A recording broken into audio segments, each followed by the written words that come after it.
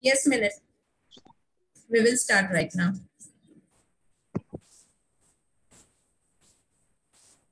Good afternoon. On behalf of Department of Microbiology, TN Medical College and Nair Hospital, I welcome to the relevance of fungal infection in clinical practice. I special thank the faculty and all the delegates who have taken their valuable time out to participate today. I will now invite Program Director Dr. Jayanti Shastri, Professor and Head Department of Microbiology, TN Medical College, Nair Hospital, Mumbai, to give the introductory remark. Over to you, Dr. Jayanti. Very good afternoon to all of you. It is indeed my privilege.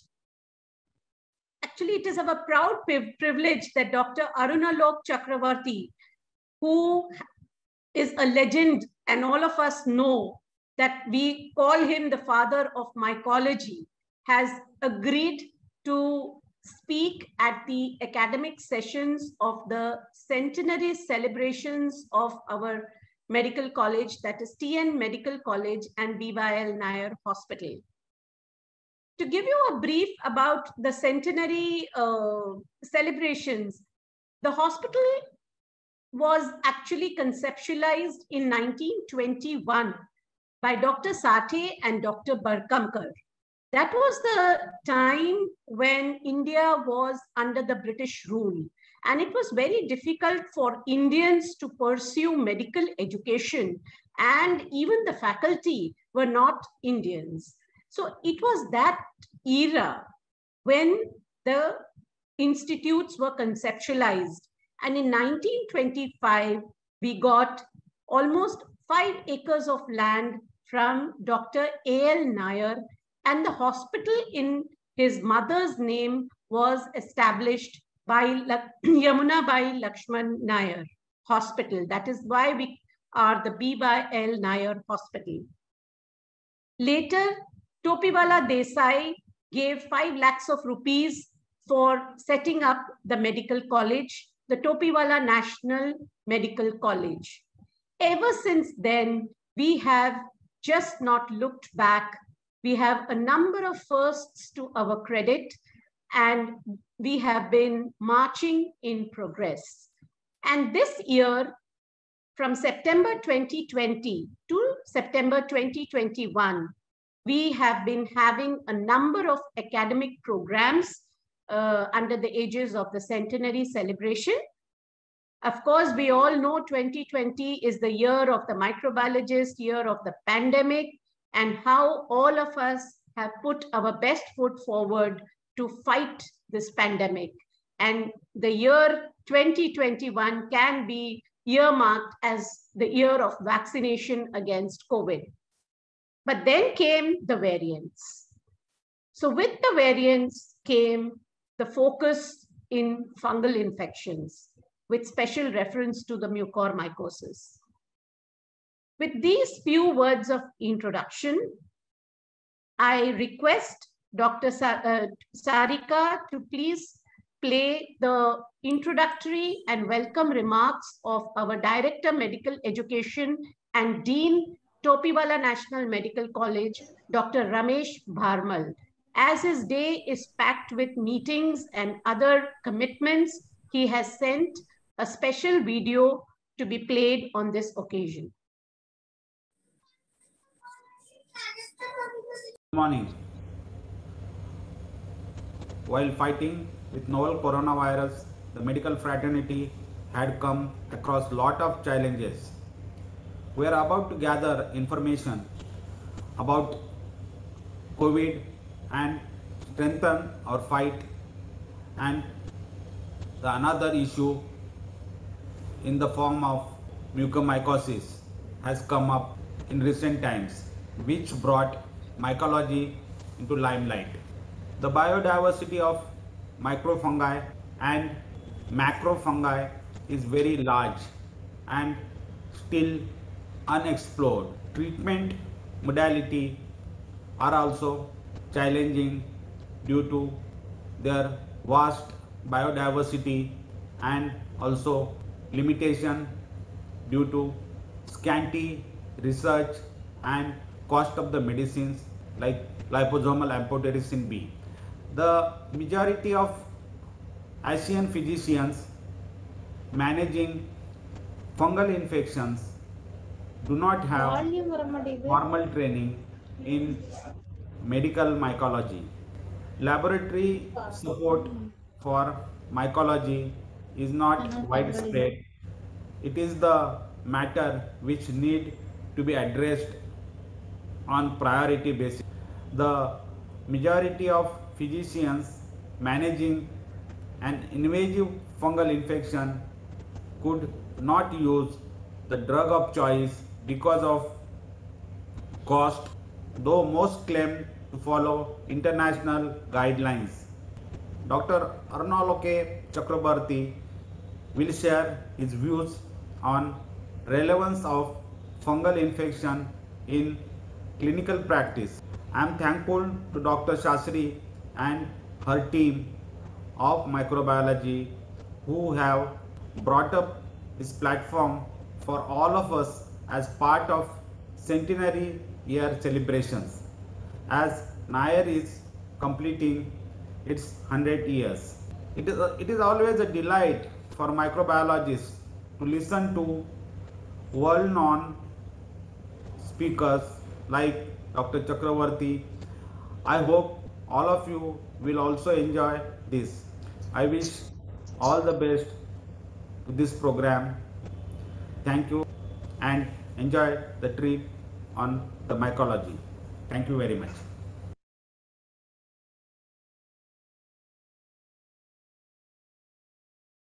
Thank you to Dean Sir for his words of encouragement.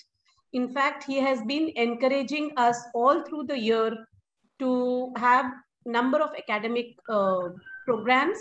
And we had one on the genome sequencing and pandemic preparedness. We are having a webinar series on dissertation to publication.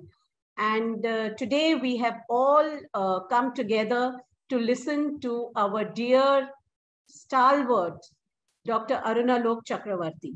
I have the pleasure of introducing Sir. I need to share the screen. Sarika? Please share the screen, ma'am. I have the pleasure of introducing Dr. Arunaloke Chakrabarti.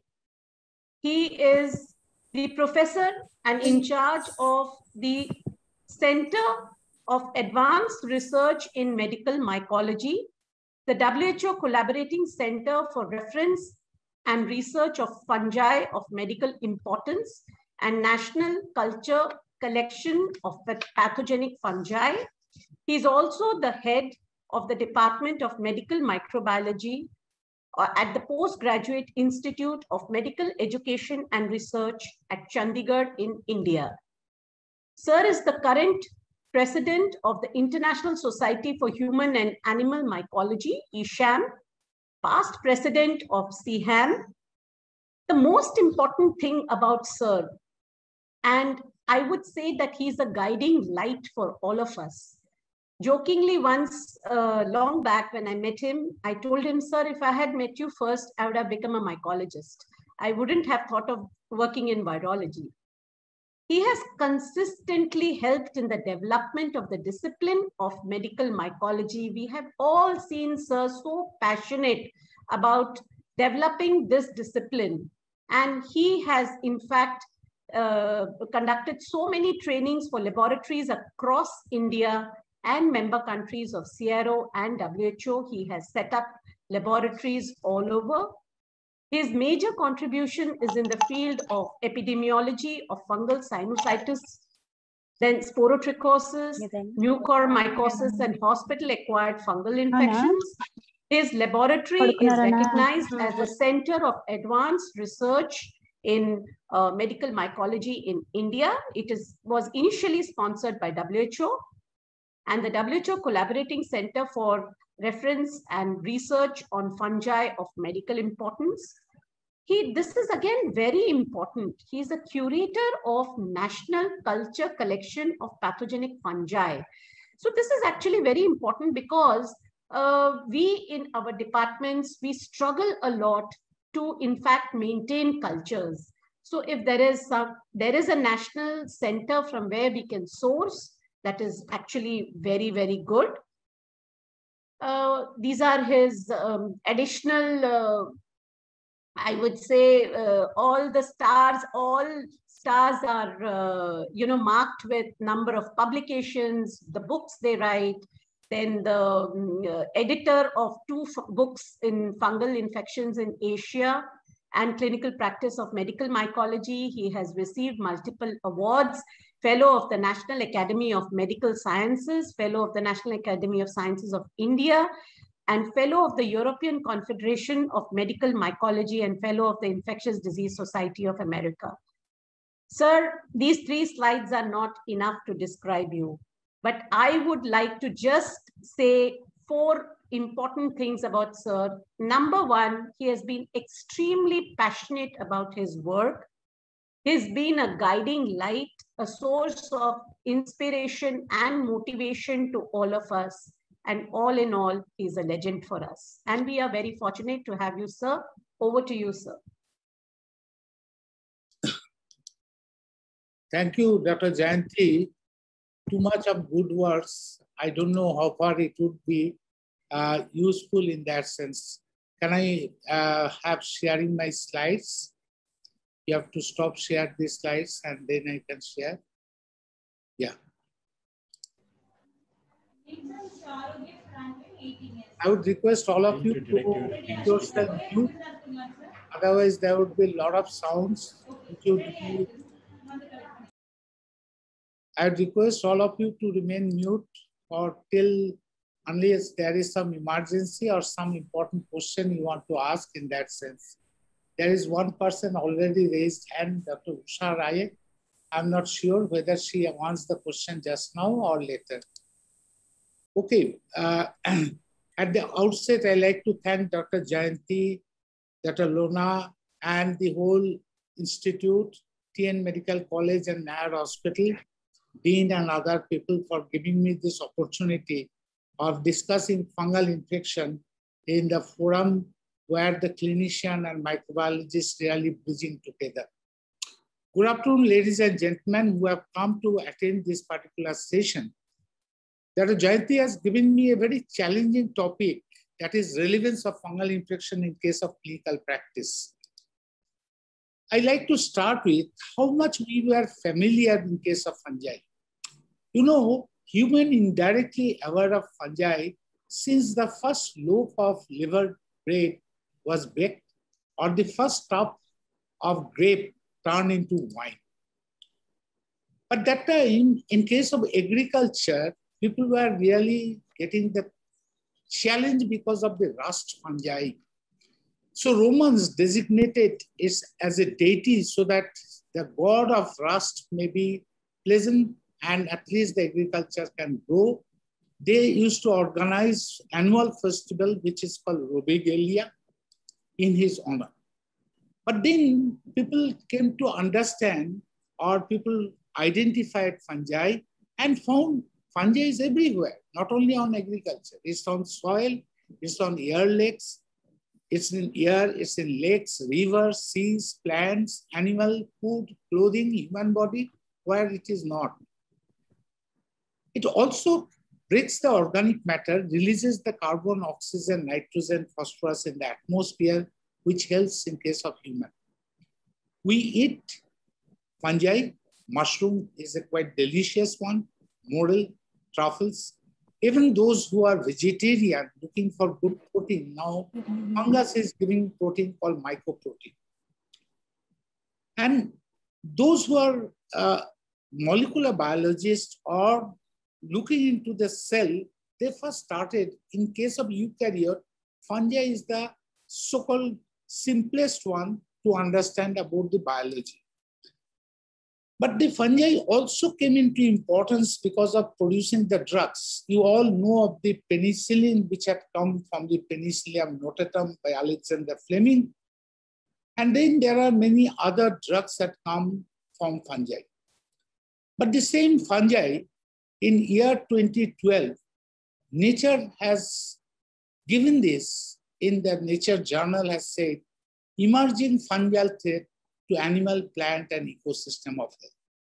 Said that 72% of the animal species are going to be extinct or plants are going to be extinct. Even in the next year, 2013, in the same journal, Nature, said that it could happen in one night. And out of the 4 things which can cause planetary disaster, one is possibly death by fungal epidemic. Already we got a test from this mucormycosis, which had really caused big problem in case of India. Even then, people were not so much concerned. So Nature Microbiology in 2017, in the editorial state, stopped neglecting fungi. Because already it is known that 300 million people suffer from serious fungal infection. And annually, 1.6 million people die, which is more than malaria or tuberculosis death. But we have not paid so much attention. Even fungi destroy the crops, which could have fed nearly 600 million people. In spite of that, whether it is media, whether it is politicians, whether it is funding agency, nobody is to care for fungi. They were sleeping on this issue. So let's look directly into the human fungal infection issue. I would say, though the concern is recent, but within short period provide a formidable challenge. Because of high magnitude of the problem, we are seeing new host susceptibility, new agents. The fungus is difficult to diagnose and difficult to treat. So everything problem. And in developing countries, the problems are much more because of shortage of everything. Awareness is the problem, laboratory is not there, manpower is not there, antifungal drugs are not available. Even if it is available, people cannot afford it. And this is the estimate in 8 Asian countries where it had shown that more than 2 million serious fungal infections are there. With this little background, let's look into how fungal disease is relevant in case of clinical practice. Whenever I used to think about how I'll go with it, my friend Rajiv Swan comes in my mind. If I would have given this topic to Rajiv, he would have started with cases like this. This is SK-AML for induction chemotherapy like this. He will go on this way. But I was just wondering, this is a mixed crowd. What I would like to say and what they are interested in. So this was the relevance of this disease was a big issue, which I was.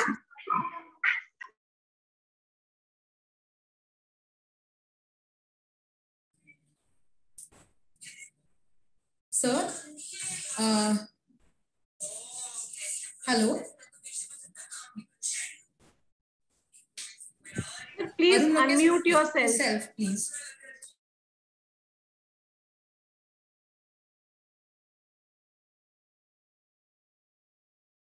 Yes, I think sir. I have been force muted somehow.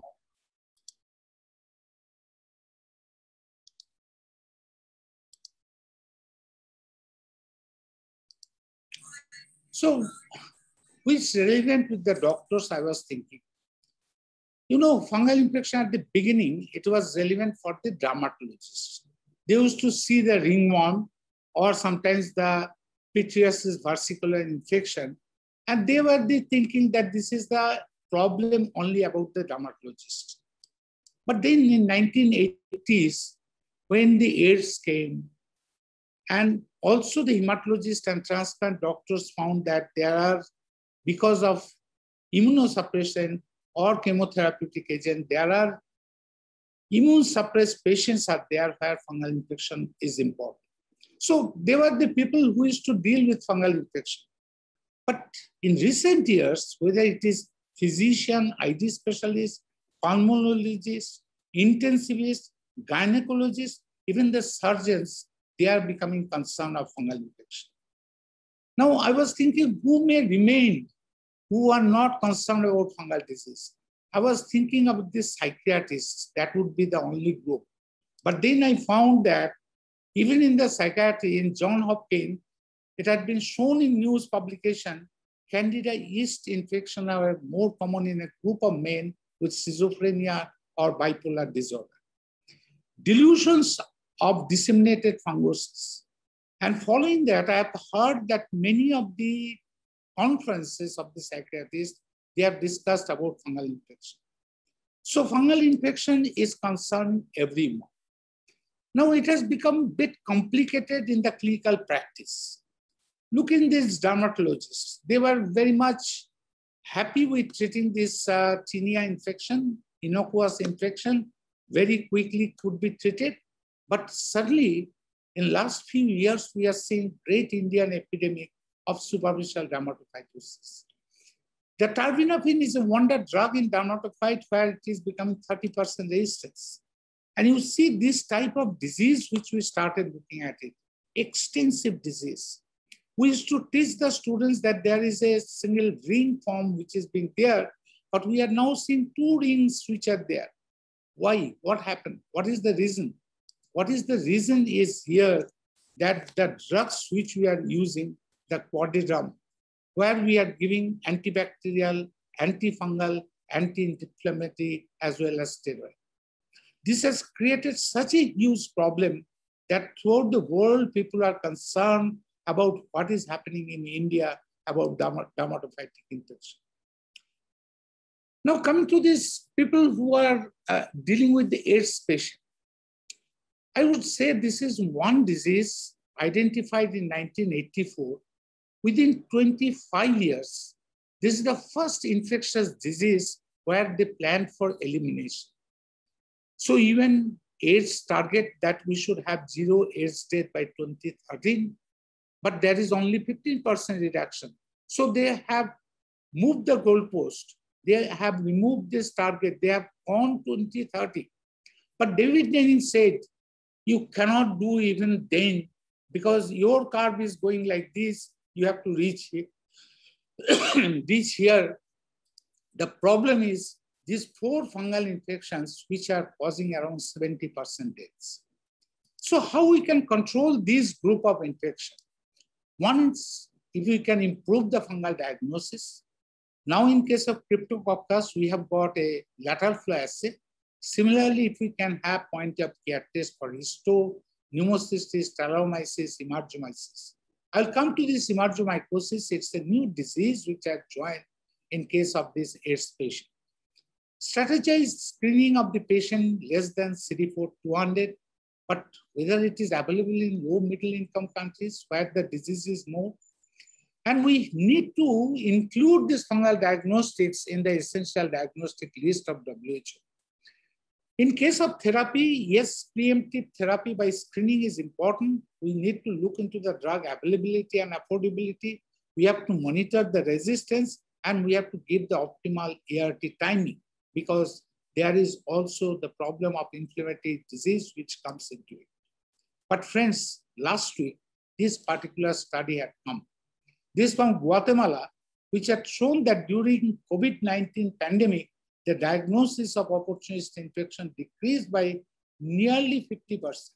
It's not because the opportunist infection decreased, because death due to opportunist infection has increased by 10%. Because we are so overwhelmed by COVID-19 that we lost, not only in case of the AIDS, many other diseases where we are not taking care.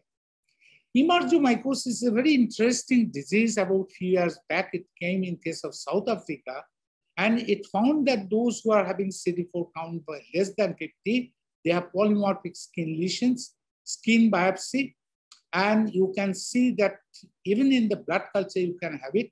It is present in the soil and air of South Africa. Then this is from Delhi, Dr. Kapoor. She sent us some of these slides. These are the 2 patients. Both of the patients have HIV. Initially, by looking at the histopathology, you can start thinking this is histoplasmosis, but there is no tuberculate macroconidia. When the sequencing had been done at our lab, we found this is closer to this is emargomyces pastorianus. So friends, Be careful, look into your slides. It may be histoplasma, some of them which you have diagnosed, maybe emargomycosis, which is there. Going into the traditional group of hematologists and transplant physicians, what they are now doing, more immunosuppression, unrelated transplantation, immune modifying drugs. And because of that, what it had been seen in certain group of patients, there is very high infection rate which have been there. So they are giving prophylaxis in this group. But when you look into the Indian data, it is much higher. What might be the reason? Even the diagnosis is delayed, longer time of remission. My presumption is that basically in public sector hospital, we cannot have HEPA filter room everywhere. Of course, in bone marrow transplant, we do have HEPA filter room, but when in an AML patient, we are doing the induction chemotherapy that is done in case of general wards. Looking to the transplant group, especially in India now, transplants are increasing in number, liver, lung, heart, B.Y.L. Of course, we have got very high number of kidney transplant. Here, what we are now seeing, the infections are coming later. Even beyond 2 years, there is the infection which is happening. So how do you plan prophylaxis in this group? Initially in the neutropenic group, people are concerned of invasive candidiasis. Those started fluconazole, but then there are resistant species emerged, and slowly invasive mold infection increased in number. Then they changed the plan, started with the mold active prophylaxis. So now we are seeing breakthrough mold infection like mucormycosis, emergence of the triazole-resistant aspergillosis which are coming. So friends, when we are planning any prophylaxis, these are the 6 questions you must ask yourself. What I am trying to prevent? Who should receive the prophylaxis? What agent should be used? How long we should do the prophylaxis? What are the potential side effects? Is there any safe alternative to prophylaxis? Coming to the ID physician or general physician, whether it is superficial to deep, everything is in their domain. And because of this, they have to deal with almost whole book of fungal infection when they are dealing with their patient. Pulmonologists basically, they look into the fungal infection because all other than yeast, they enter via, whether it is mold or dimorphic fungi, they are entering via the lung. And because of that, they are getting concerned. Immunosuppressed patients, they used to suffer earlier, but now new risk groups which have come. But one area where they're very much concerned is aspergillosis. You see, this particular infection is very interesting. When there is immune dysfunction, we see invasive aspergillosis. When immune hyperactivity, we see all the allergic disease. Even when there is lung damage, there is chronic pulmonary aspergillosis, which is there. Several terms were coined here to describe the chronic pulmonary aspergillosis. So what we did is that I was also part of this group, worked together, and we have clubbed them together under one group of chronic pulmonary aspergillosis. Now, this particular disease is quite common in India because post-tuberculosis, if you see that chronic pulmonary aspergillosis is a very important issue. Patients generally, after treatment, if they recur the symptoms, we generally consider either resistant tubercular bacilli or we consider that there is a new infection. Nobody thinks about, can it be chronic pulmonary aspergillosis? Because post-tuberculosis treatment, there may be small cavity where the aspergillus colonizes.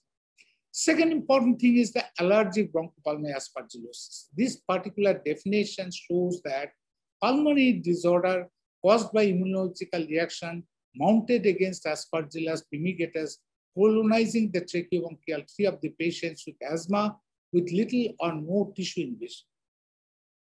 Now, we started looking at these cases since the 80s in few numbers, in large numbers. So then we developed a working group, and here you can see all the eminent people also were there.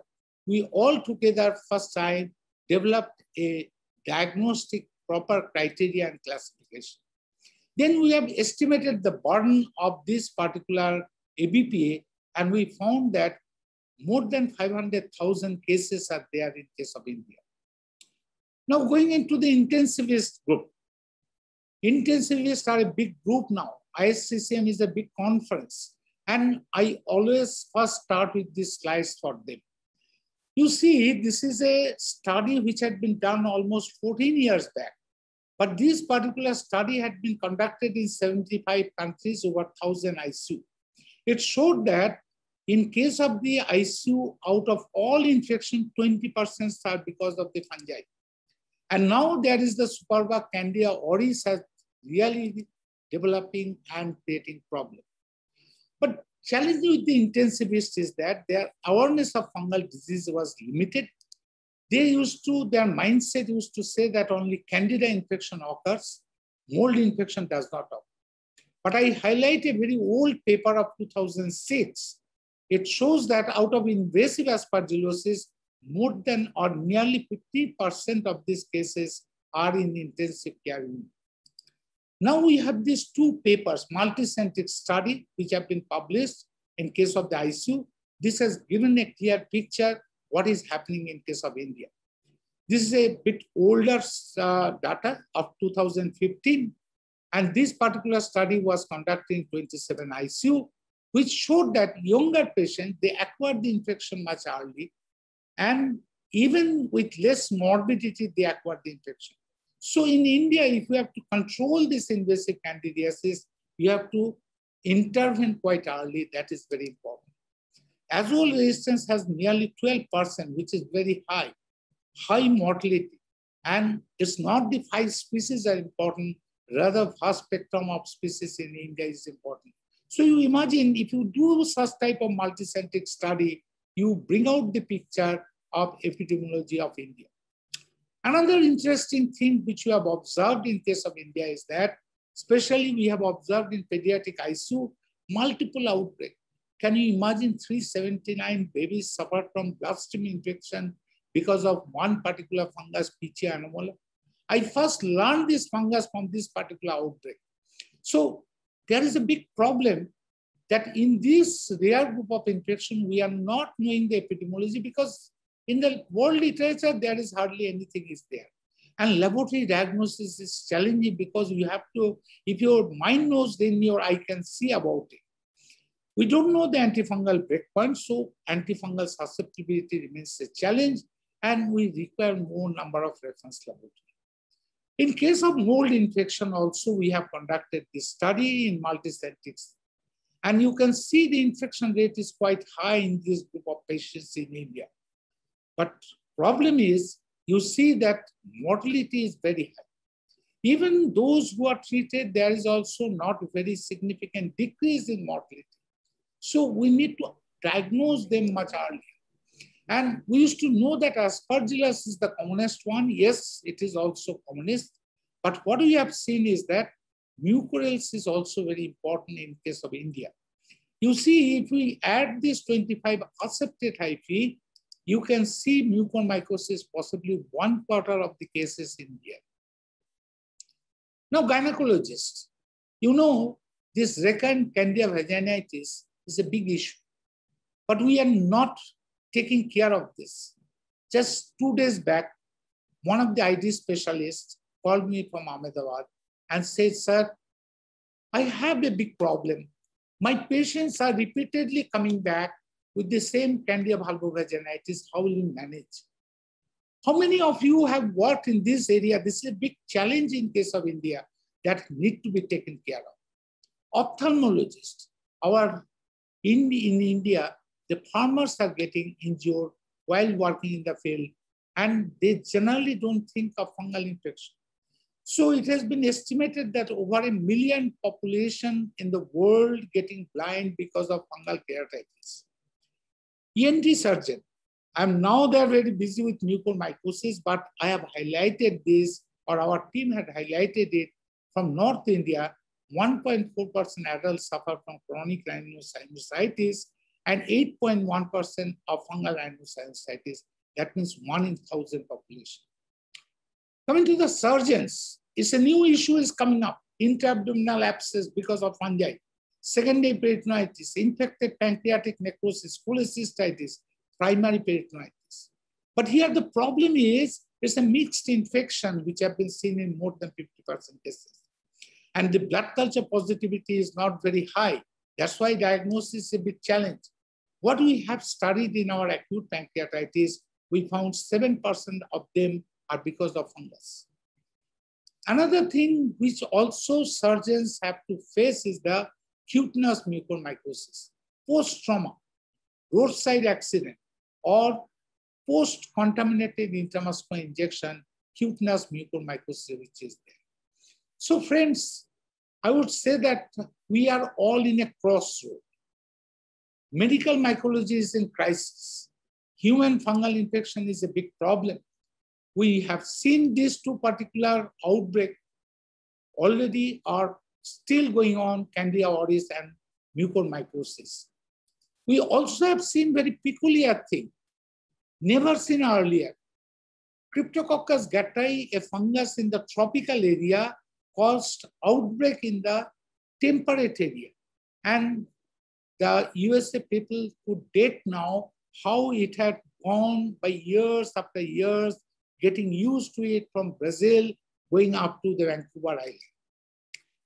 Another interesting thing observed recently is that it's against the central dogma of fungal infection. We generally used to believe all our dimorphic fungal disease we acquire from the environment. But now this cat-transmitted sporotrichosis is causing a big issue. In case of Brazil, it started, now whole South America. This is a new species that is Sporothrix brasiliensis causing this infection. So we have a big issue, but we have got limited diagnostic facility. We have gap in awareness in the low and middle income country, but I am a positive thinker. I see always there is light at the end of the tunnel because Director General of Indian Council of Medical Research has now agreed to develop 25 reference centers in different states of our country within 5 years. Already, there are 8 centers which is coming up. Also, by our advocacy along with the Gafi, we could do that major tests are now in the essential diagnostic list of WHO. Even majority of the antifungals are also included in the essential medicine list of WHO. The GLASS program, you know, the global antimicrobial surveillance program, which is going on for bacteria. Now fungus has entered in it. The target point 10 is the fungal susceptibility, which we have already started looking into. Now the question is, why, what happened? Why is the reason for these changes happened? I would say multiple factors are there. One of them, of course, overuse of antibiotics. That has disrupted the gut microbiota, and that's a very important issue in case of Candida. Antifungal misuse and fungicide use in agriculture, because of that azole resistance Aspergillus fumigatus come up. Imported tulip bulb from Netherlands reached the Ireland, from which it had been seen the same azole resistance Aspergillus fumigatus was isolated. But I would say this is the major issue in case of fungi. You know, human temperature is 37, environmental is around where fungi grow is around 25. So we don't get the infection so commonly. This is a thermal restriction zone. But because of this global warming, the fungi are getting adapted to the higher temperature. So the pillars on which the resistance of fungal disease was lying, one is of course by immune suppression, it breaks, but now this climate change is also playing an important role. Then there is the human migration. People within no time reach from one end of the earth to the other. That's happened that this Japanese person from Vancouver Island going into the Japan carried this outbreak strain in Japan. Other factors are biofilm, morphogenetic switching, genome organization, and acquisition of virulence. I would say that this change happened in the 3 determinants of epidemiology. Whenever we discuss epidemiology, we say of host, we say of fungus, we say of environment. In the host, we are seeing new risk group. Even in the immunosuppressed group, we are seeing more immunosuppression. Immune modifying drugs are being used, more device use. And in the fungus, newer species are emerging, causing human infection. And in the environment, construction, demolition in the hospital, natural disaster, all this playing important. So again, coming back to my topic of major relevance in your practice. I'd now like to highlight these three major agenda which is there now in India. One is the Candida auris infection, affecting different patient groups of the hospital, especially in ICU. Mucormycosis, especially the COVID-associated mucormycosis, which is a CAM. This can affect any of the clinical group, whether it is rhinocerebral, ENT, eye, pulmonary physician, internal medicine people, gastrointestinal, cutaneous, renal, dissemination. Of course, we need to discuss of the antimicrobial stewardship because that's a big goal from WHO. I would lastly like to discuss a bit in case of optimization of the management of the three diseases which all the clinicians are facing. First, come to the Candida auris. Says this is very, very peculiar. One fungus started behaving like a bacteria, which never used to happen earlier. It is developing resistance very fast, easily transmitted, cause severe infection, high mortality. It's a resilient pathogen, survives many disinfectant, desiccation, and high salt. It contaminates the environment very fast, not easily identified. Widespread globally, already reported from 42 countries.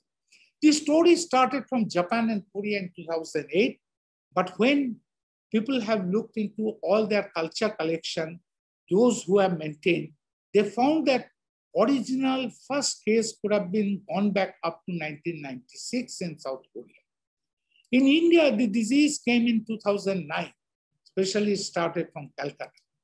But till something reaches to Europe or USA, people then pay much attention.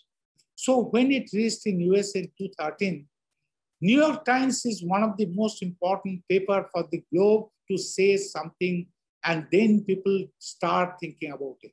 I asked my journalist friend, when we discussed this in 2013, you didn't pay any attention, but when it came in 2019 in New York Times, you started contacting us. This is the problem in case of our developing country. We don't have the confidence of ourselves. But whatever it might be, because of this Tom Chiller, his article has brought the attention in such a way that first time one of the fungus had been qualified in the urgent threat category along with the carbapenem resistant bacteria in the CDC drug organism list. So Indian Council Medical Research first time also issued advisory.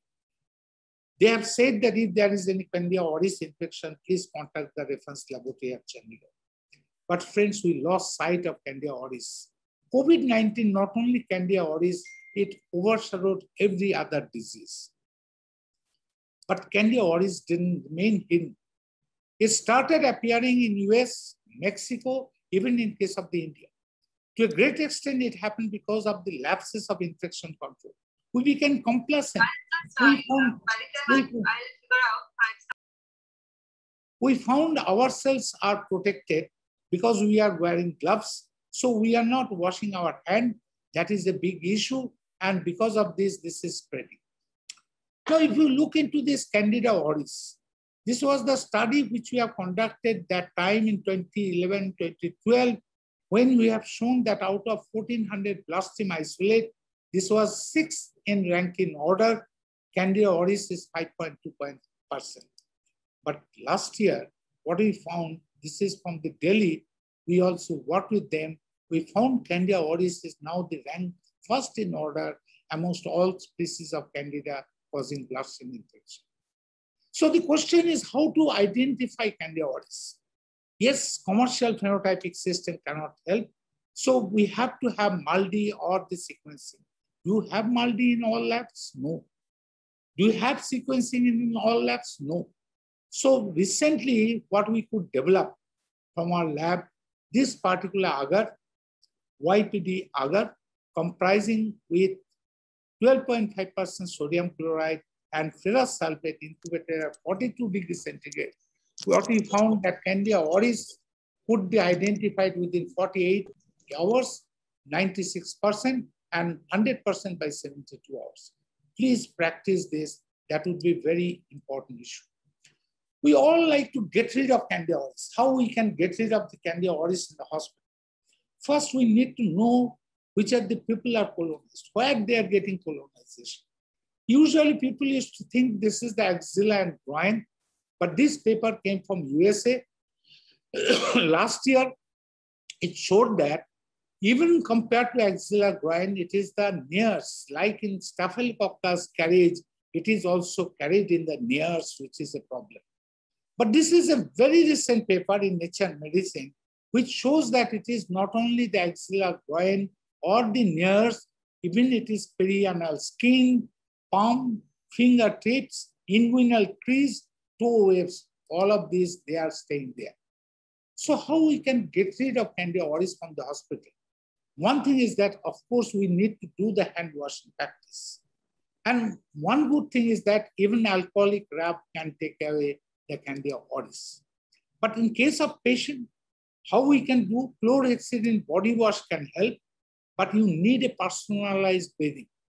That is a very important issue. Still, few remains colonized for months, not clear how to get rid of them from the Nairs. Separate this patient and need continuous visit. So another issue is that possibly if you cure colonized patient in your hospital, we need to stop entry of the Candida auris colonized patient. Mostly you are in tertiary care hospital where from the secondary care or other hospital patients are referred, coming to your ICU. So I was just trying to look into, can it be helped by this particular media, which really helps in this case of identification. This chromogenic agar media shown that yes, it can to certain extent can identify, but it would take 24 to 48 hours. Can you keep your patient when he's coming to a hospital first time from another hospital, keep for separately for 24 to 48 hours? I don't think that is possible. So this is the technique which is coming up. I have not evaluated yet, but you can look into this issue. This is a kit which have been come up with real-time PCR system, which can identify Candida auris over 1 to 1.5 hours. Going to the next issue, mucormycosis, storm on Indian sky. It's not only in Indian media. Throughout the globe, it had been highlighted. And first time a disease which have been put as a notifiable disease list. Till yesterday, government portal said nearly 41,000 cases of mucormycosis are there. But at the same time, the same government portal mentioned it is very likely that actual figures are considerably higher than this. 28 provinces reported the cases. Maharashtra has got the highest number. Till yesterday, they have 9,000 cases. In our institute, we have got 451 cases which are there. Why? Where from it had come? Myriad hypothesis. Some says industrial oxygen, some says humidifier water, some says contaminated mass, some says zinc supplementation, iron, many things have been said about it. But I would say that at least these 4 things which is quite interestingly being found. One is the steroid overuse, and second thing is that there is the environment use, the diabetes issue, and of course, the COVID itself can be a problem. So last year, we conducted this particular study, which have been maximum discussed because this is much more conclusive and evidence-based. Rest Allah, you can think about other method for spreading the disease, but I would say you need to prove it. What first in this is a 16-center study, which has shown compared to 2019, there was a 2-fold increase in Candida in case of mucormycosis, which was there. And it had been seen more in case of the male patients. This was the prevalence 0.27% of all COVID patients and 1.6% being treated in ICU. 86% of them are nasoorbital, and 1/4 of them have already brain involvement. So they are coming late to the hospital. Nearly 9% is pulmonary, which is there. Diabetes is around 2/3, and steroid was seen in around 28%.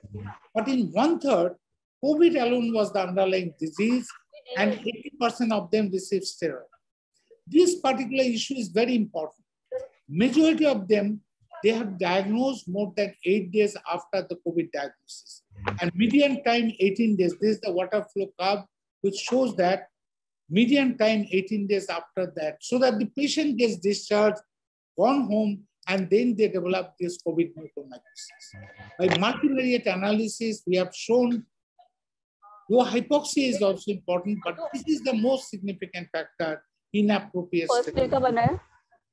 But there was no media report then. And what happened now? What happened in this second wave? I don't have full explanation for this, but with our conclusive evidence that diabetes and steroid important factor, and possible narration which I could gather from the different doctors who have treated, we can build up a story how and why in the second wave such high in number. First thing is that yes, diabetes was always in India high in number.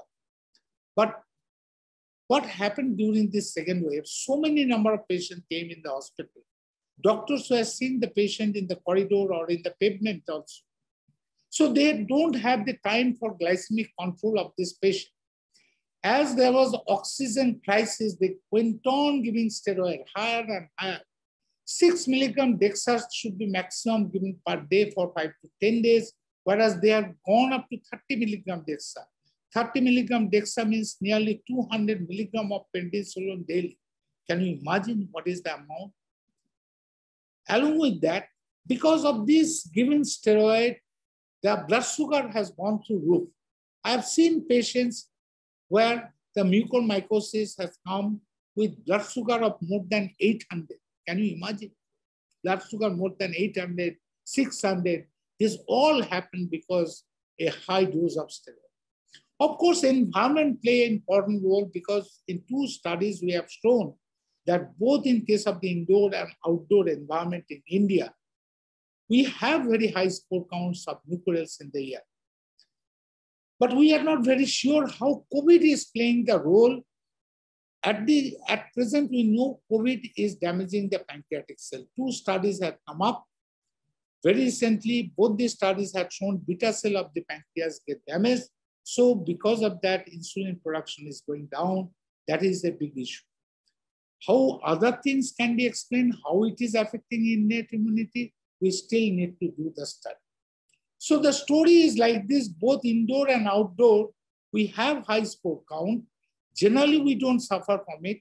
But when we have COVID, and if you have diabetic with a high steroid therapy, then the iron metabolism gets disturbed, and there is endotheliitis in the small vessels, which are shown in autopsy, and this has shown that how mucor can get into.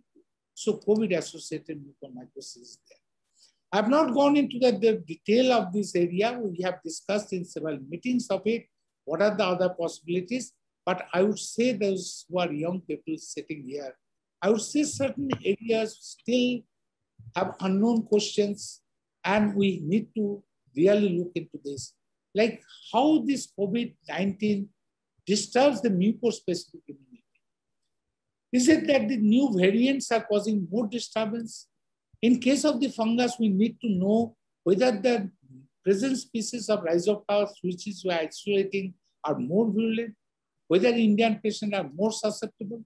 At least now we have already studied, we need to publish it very soon. Industrial oxygen humidifier and mask are not important issues. But I am not dogmatic. We are still looking into the other environmental factor which might be important for this out there. But one thing is very, very clear. Fungal infection is relevant to all group of patients, all group of physicians. Mucormycosis can just elaborate the same thing. Here you need a team of doctors to handle these patients, ENT specialists, eye specialists, surgeons, dentists, because this time first we have seen the maxillary teeth are getting affected, especially the molar teeth are getting loosened. pulmonary physician, ID specialist, neurosurgeon, plastic surgeon, and of course, my poor microbiologist and pathologist, they also need to be relevant in this group. Third issue is that antimicrobial stewardship program. WHO says in their integrated health approach, these are the 3 pillars. Out of this, one important pillar is the antimicrobial stewardship program, which is there. But friends, in 2017, we all together said delivering antimicrobial resistance agenda not possible without improving fungal diagnostics. If there is sepsis, is it fungal sepsis or bacterial sepsis? That's a big problem. What drug to be given because of that, that's important. Inaccurate diagnosis of fungal sepsis resulting in inappropriate use of antibacterial, antifungal, or antifungal resistance. Even if we plan for antifungal stewardship, which is the definition of antifungal stewardship, right antifungal, right patient, right time, right dose, right route, causing less harm to the patient. Can it be possible without diagnosis? Nothing can be done without diagnosis. And we know that delay in diagnosis increases the mortality in Candida, Aspergillus, Mucor, everywhere it has been shown. So what are the modalities for diagnosis? We are still lying with the conventional diagnosis. After imaging, it is the microscopic culture or histopathology. Of course, we have now improved our sample collection from deeper tissue, fiber optic bronchoscopy, EBAS technique. We are getting biopsy, non-bronchoscopic lava samples, CT-guided open lung biopsy. But these conventional techniques are of low sensitivity.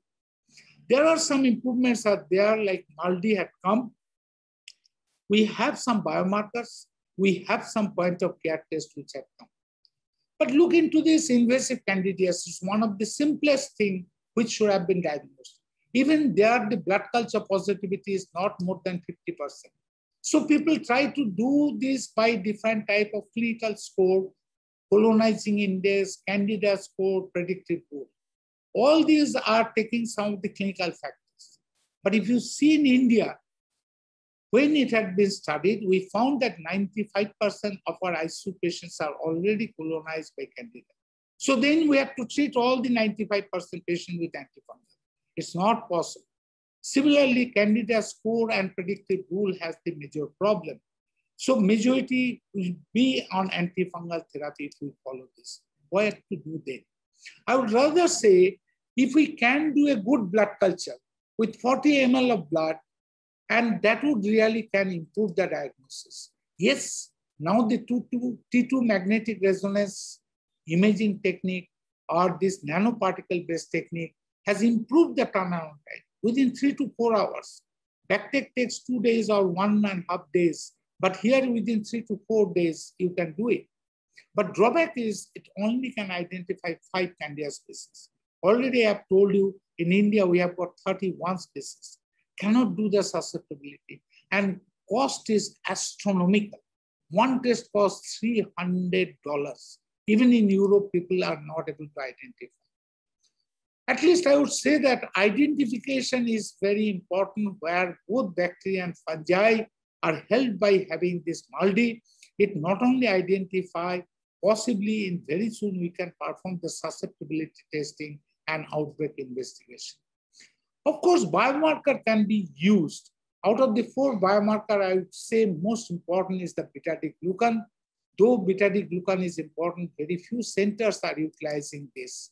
But at least if you see this study which had been done in South India in Apollo Chennai, they have shown that if there is less than 80 picogram, even if you have started empiric therapy, you can stop it. If it is more than 150 picogram, that is more specific for invasive candidiasis. Coming next to the group is pulmonary aspergillosis. This is a real challenge group, how to identify or going to diagnose. You know, after the inhalation of the conidia, first there is colonization, then there is hyphae formation, and this hyphae first face these macrophages, and slowly there is a bronchoalveolar dissemination. And they try to enter the blood vessel. And during entry of the blood vessel, it is the neutrophil which prevents this entry. That is most important. So what we see in case of the neutropenia, there is possibility of angioinvasion because absence of neutrophil, but in non-neutropenic patient, it remains as a bronchoalveolar dissemination. So when you say this halo sign or air crescent signs, these are all linked with this thrombosis and infarction. So this is very specific for diagnosing in imaging wise, but you need a neutropenic patient. But already I have mentioned that this disease is seen now in non-neutropenic, especially in case of ICU patient, in COPD patient, in patients who are having cirrhosis and several other factors which have been there. So what you can do is that certainly these are not very characteristic signs, but like if you get some localized bronchiectasis, tree-in-bud appearance like this, or if there is central alveolar micronodules, this can also start thinking, can it be Aspergillus? Of course, halo sign is important in case of the immunosuppressed group or the neutropenic group where it can help in diagnosis. So friends, where we are now, you know, current diagnostic methods of empiric and targeted therapy when there is clinical infection. But we like to identify when the fungi enter, that is the biological infection. Here, possibly, these biomarkers that may help. Existing biomarkers are serum galactomannan, B.L. galactomannan, serum beta-glucan. But many new biomarkers are coming, and that may really help in case of Aspergillus diagnosis. Friends, this is one way of categorizing the fungal infection, invasive mold infection in case of the patients. This has been first qualified by the hematologist group. They said that we can have proven infection if it is shown in the tissue. We can qualify in the probable group if there is host factor, clinical factor, and microbiological factor. Now this has been modified where we have added some of the T-cell or B-cell immunosuppressant because these are now being commonly used as immunomodulator, which are also causing increasing this Aspergillus or mucormycosis infection. Acute graft versus host disease has also been included. Even wedge-shaped or segmental lobar consolidation has been included. Aspergillus PCR has also been included. But when I'm going to the ICU, first the host factor is not there. Host factor is immunosuppression. So how we can go for it? For this, proven is okay, but how probable or putative group we can think about it. So here, it is said that if there is Aspergillus positive in respiratory culture, later we have included the galactomannan or PCR positivity. Here we have brought out these signs and symptoms, at least one of them, fever, recrudescent fever, pruritic rub or worsening respiratory symptom. And if there is host factor, semi-quantitative, if there is Aspergillus culture positive, and if there is imaging, just now I have shown in non-neutropenic, what are the imaging shadows which can be there. This has been modified by Bassetti. He had said that in host factor now we have got COPD, decompensated cirrhosis, severe influenza. Influenza is very interesting. Post-influenza, there is high number of cases of invasive aspergillosis now shown. Nearly 1/4 of the patients who are admitted in ICU, they develop this invasive aspergillosis. But here again, the host factor is not there. So how to go for it? There is good number of cases where tracheobronchitis has been shown. If it is tracheobronchitis, by bronchoscopy, you can collect the sample and can do. But in other cases, it is the galactomannan which really helps. If it is positive, then you can go for probable case. Now we have point of care tests, 2 test method at come, one for detecting galactomannan, other is for the protein. Now in multicentric study in India, we are trying to evaluate both this technique, how much it can be useful. Now, when COVID came, there is another term came that is other than influenza-associated pulmonary aspergillosis, we have got this term called COVID-associated pulmonary aspergillosis. You see in both of these, there is host factor is negative for URTC MST. So what we can see here, of course, tracheobronchitis is in large number of patients, but in COVID-associated pulmonary aspergillosis in very few cases. You see, these are the two shadows which have been shown of the city. I would say one of them is aspergillosis and another is not aspergillosis. But can you distinguish? Both of them is very difficult to distinguish. So what we have said is that multiple pulmonary nodule or lung cavitation, refractive fever, or these are the symptoms if it is present considered. If you can do the B.L sample, that is best, but in COVID, people are worried to collect the B.L sample. Serum galactomannan is not so good. So this is the guideline which we have developed from European Confederation of Medical Mycology and SHAM together.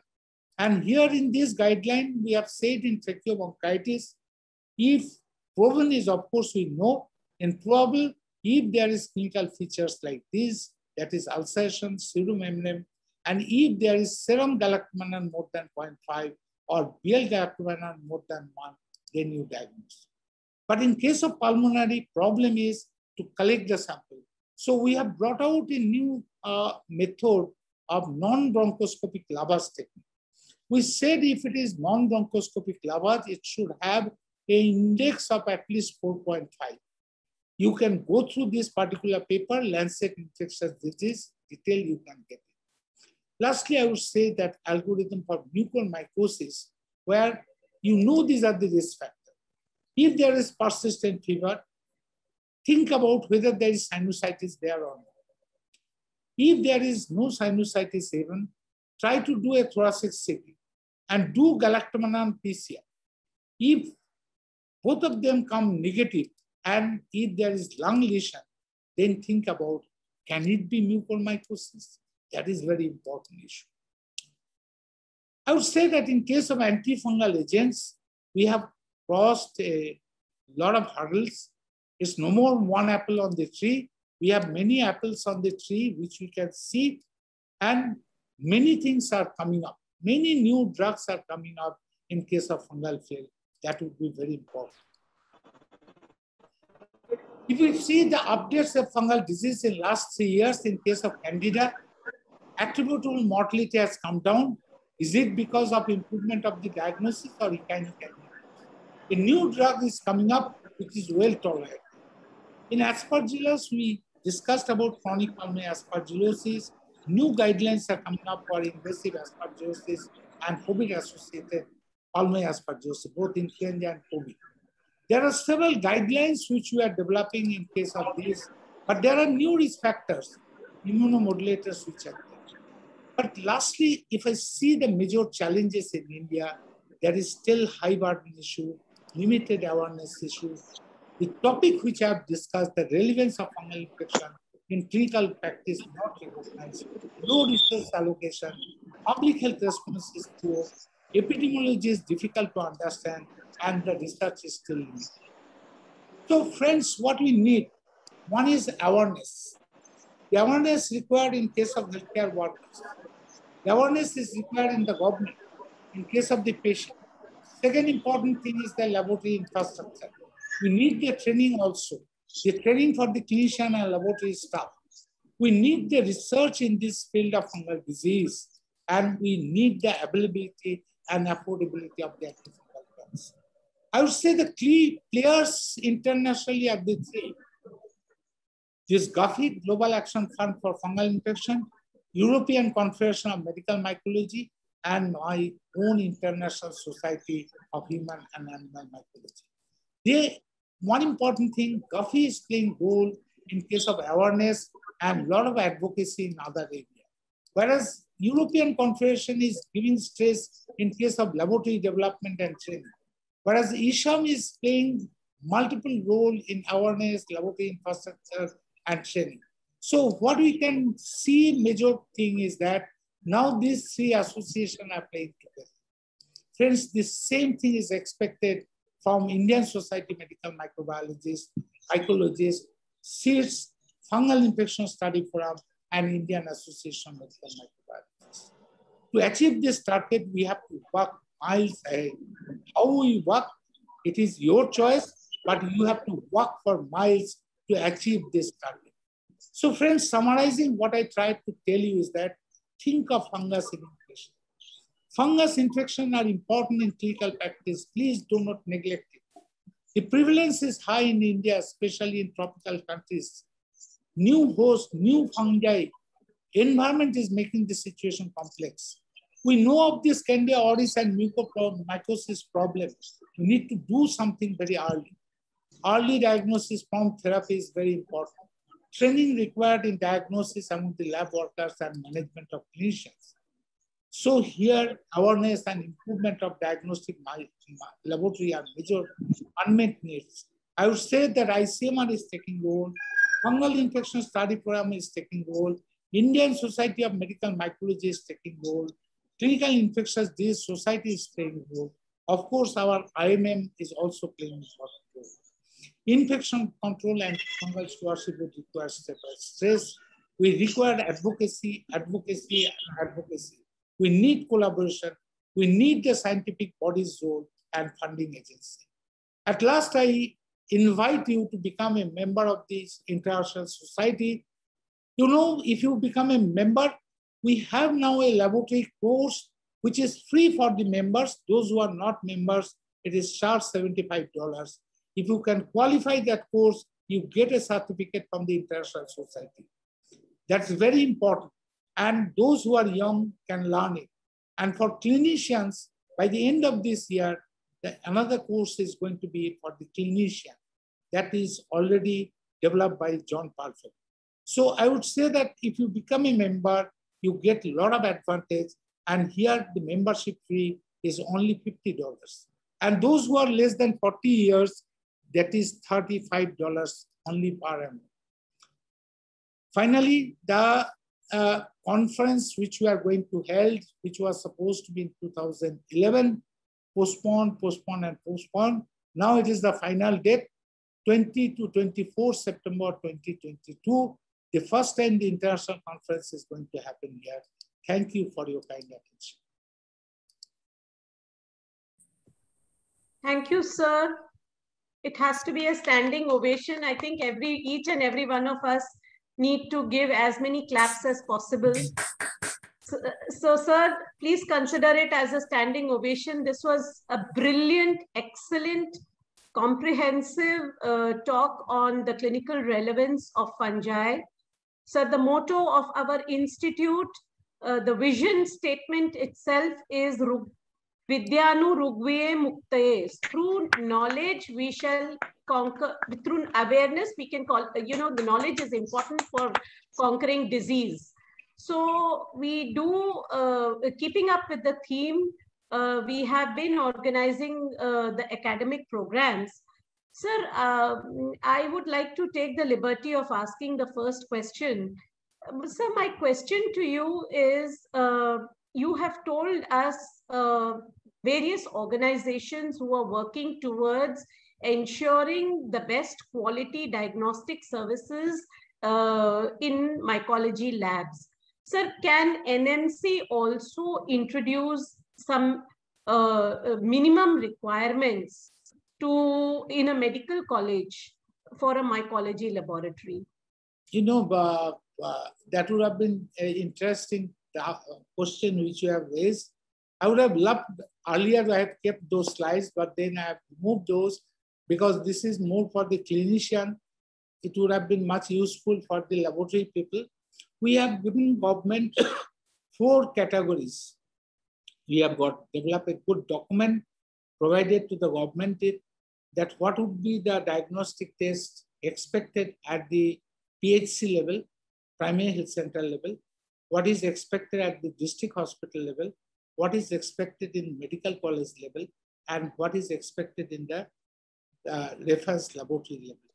So we have developed all this, and at present, what we have started is reference lab we are identifying, and we have given this task for development of other factors so that by training they can develop in each of the state or the province many number of laboratories, especially in medical colleges and all of that. But if I want to discuss, that would be, I can give you a detail of that whole program which we have done and put it to the government. Thank you, sir. There are some questions in the chat box.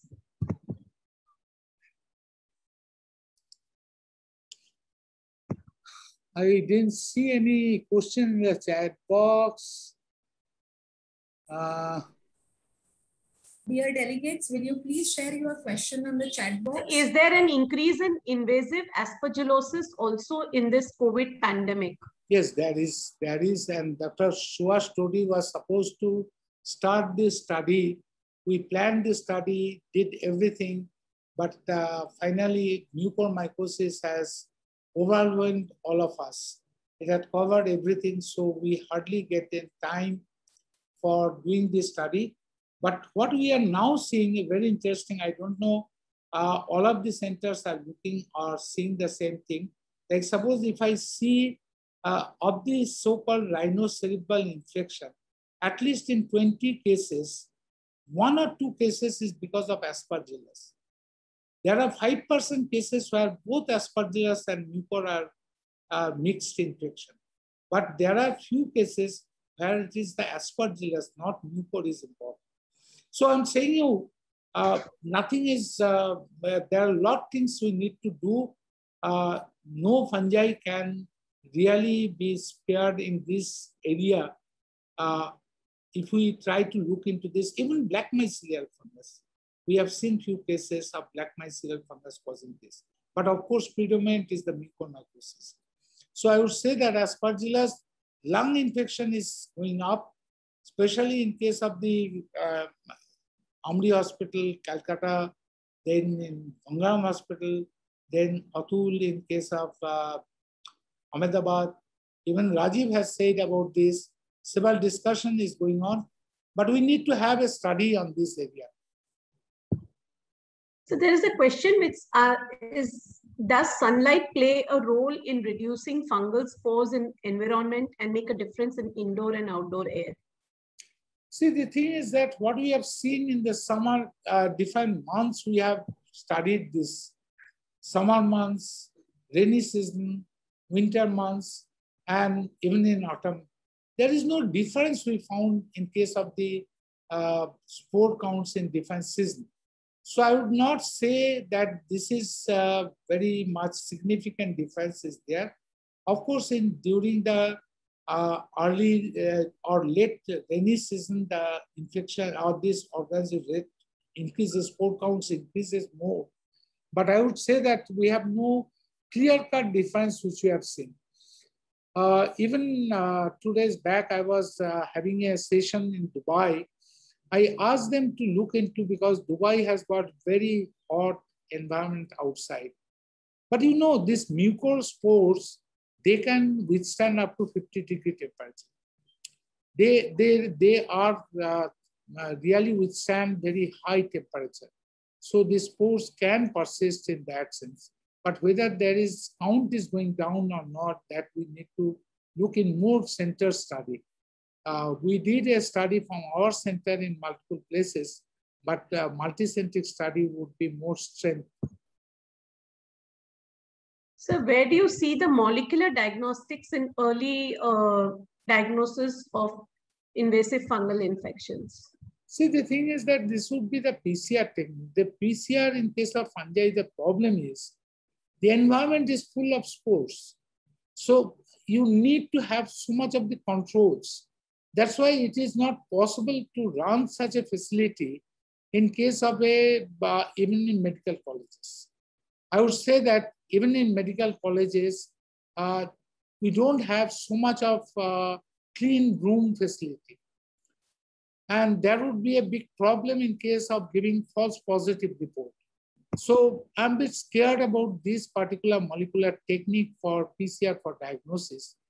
But of course, this point of care test, which is a closed system, possibly can help more in diagnosis, but it needs to be evaluated in more centers. Even in case of beta-D-glucan, very recently, I have got very multiple experience in COVID-19 patient, beta-D-glucan VIPs in 2-3 occasions very recently happened. The beta-D-glucan had shown from a lab more than 600. And it was said that immediate therapy should be given for this, but the patient has no symptom. So we collected the sample from that VIPs and brought to our lab and performed the test. We found that the beta-D glucan is even less than 20. So I'm trying to say that people may start a test if you don't have a good laboratory for performing both galactomannan and beta-D glucan. I'm a bit scared to open in any center. There would be a problem if you don't have, because you need a very dedicated, there is biosafety hood, which only performs this test, nothing else. So this type of system is required. So the postgraduates want to know if there is any course which they can do in medical mycology to pursue this post-MD. I said that this particular course which you have started, this is quite extensive course. It is over 2 to 3 months. People have to go through this course in case of laboratory people, which is working. And this is 16 module there. And each module, and this is accredited from the European Society of Accreditation. So this course is very much accredited. And this course, if you go through it, at the end, you have to appear in an exam. If you qualify, then you get a qualified certificate. And if you cannot qualify, at least we say that you have participated in it. So that is there. And for the clinicians who are attending, I would say that by the end of this year, the e-course for the clinicians is almost ready. This would be also coming out very soon.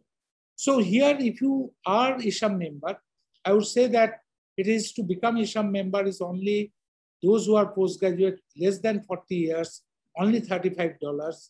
And this course is free for the ISHAM members. And those who are non-ISHAM members, the course fee is also not very high. It is only $75.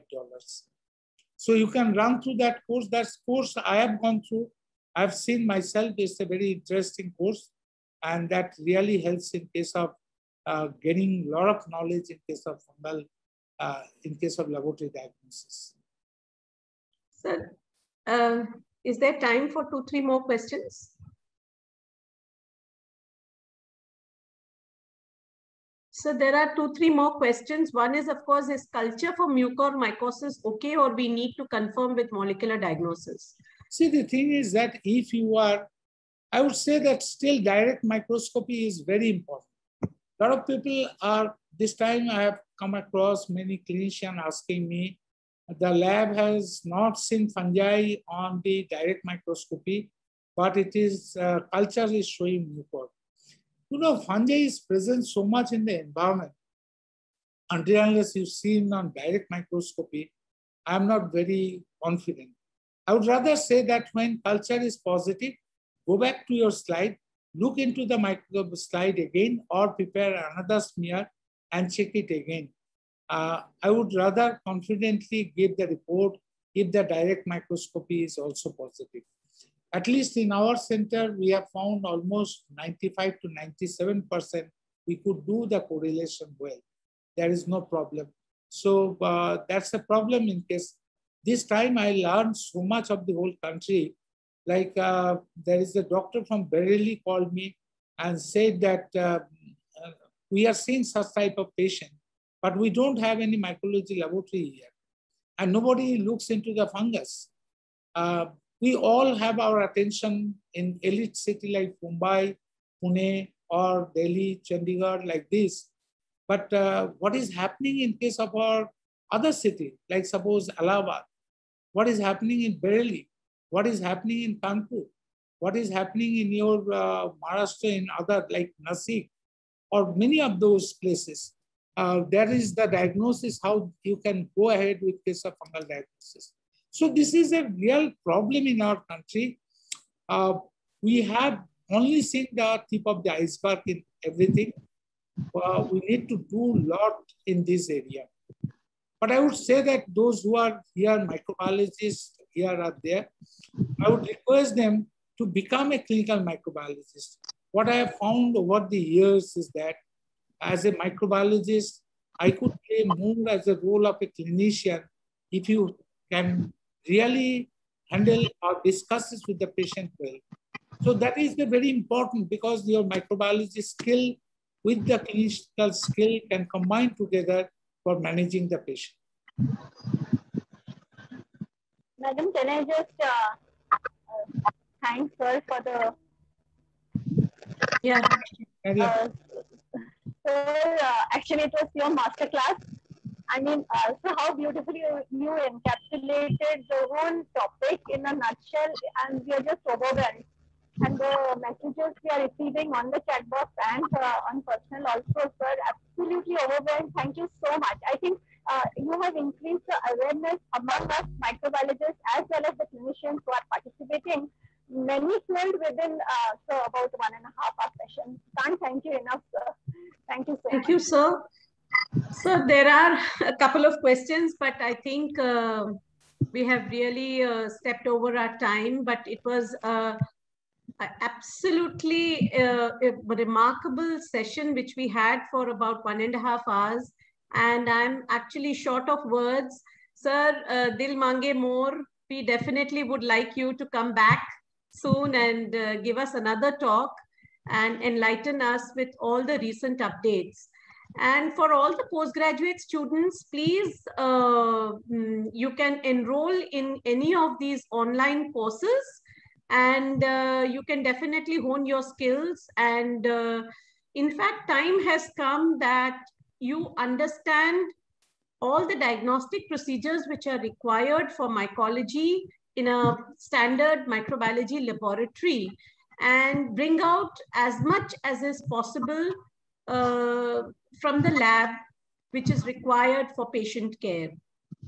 With these few concluding remarks, once again, from the Dean, Director, Medical Education and Department of Microbiology, I express my heartfelt thanks to Dr. Arunaloke Chakrabarti for giving us this very lucid and comprehensive talk on fungal infections of clinical relevance.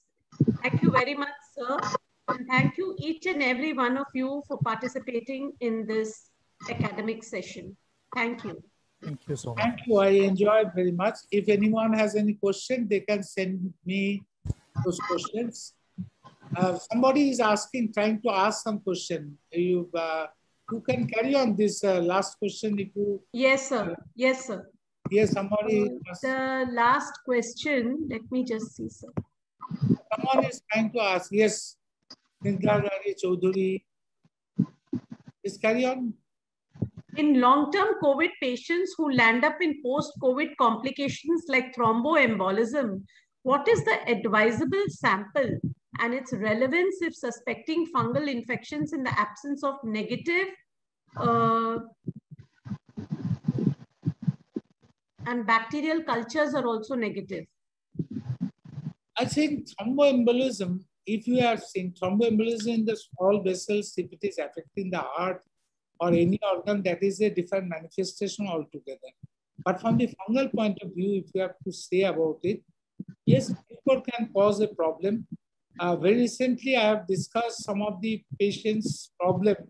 Like suppose I never heard these things happen.